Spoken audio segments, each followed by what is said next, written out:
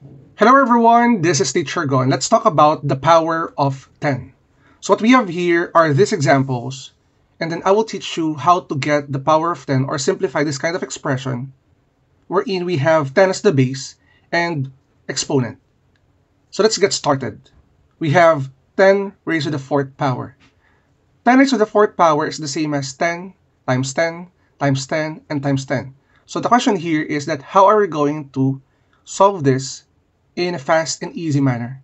First, we need to copy 1 here and then get the exponent. The number of the exponent is a number of count wherein you need to write 0. So we have 4 as exponents, so we need to put 1, 2, 3, and 4. And 10,000 is a simplified form of 10 raised to the fourth power. Now let's go with 10 raised to the third power. Let's try and use the same pattern.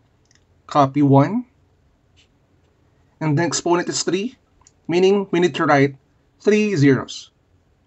1, 2, and 3. And as you can see, 10 raised to the third power is 1,000. Next, 10 raised to the second power. Copy 1. And we have 2 as our exponent, meaning we will put or write 2 zeros. And the answer is 100. Next is that, as you can see, for the 10 here, we have negative exponent. So how are we going to simplify this kind of power of 10? First, reimagine that you need to create a fraction wherein the numerator is 1, and then we will put this 10 in our denominator to make the positive exponent. We will put here 0, or 1, and then count the number of 0.